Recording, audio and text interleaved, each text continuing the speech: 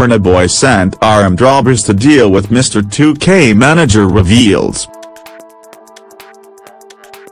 Some of the armed robbers arrested for assaulting and stealing from Nigerian musician Mr. 2K have reportedly confessed that Burna Boy sent them to deal with the singer.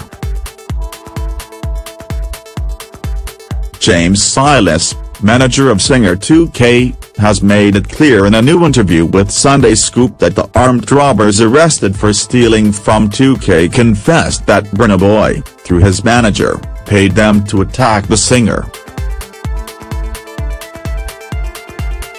This is coming following repeated denials by Burna Boy's management company, Spaceship Entertainment. Speaking to Sunday Scoop, Silas said, "The police commissioner has said it all. The matter is in the hands of the Nigerian police and there is nothing much we can do or say about it at this point. All the things the police said are true.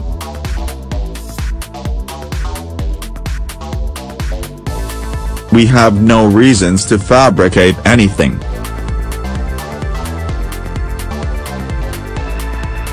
The armed robbers said they were sent by Burna Boy.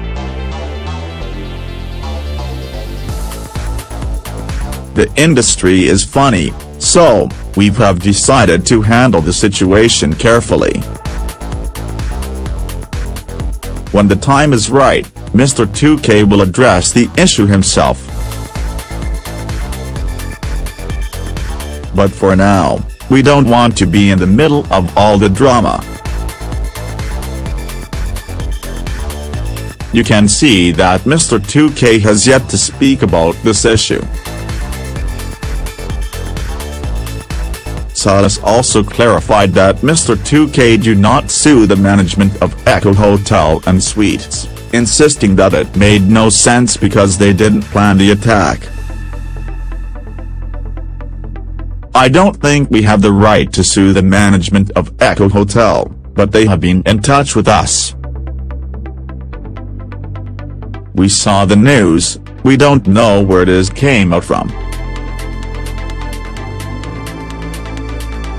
They have not promised us anything and we are not expecting anything from them for now," Silas stated.